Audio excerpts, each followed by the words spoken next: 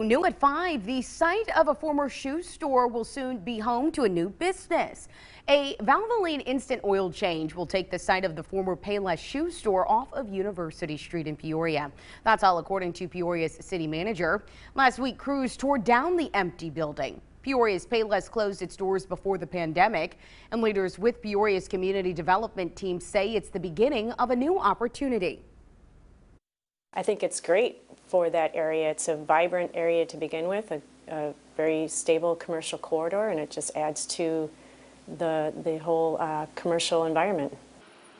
She says the city is in the process of reviewing trade permits, electric, HVAC, and plumbing, and expects construction to begin fairly soon, but did not have an exact date for us. Once completed, it would be the first Valvoline oil change in the city of Peoria.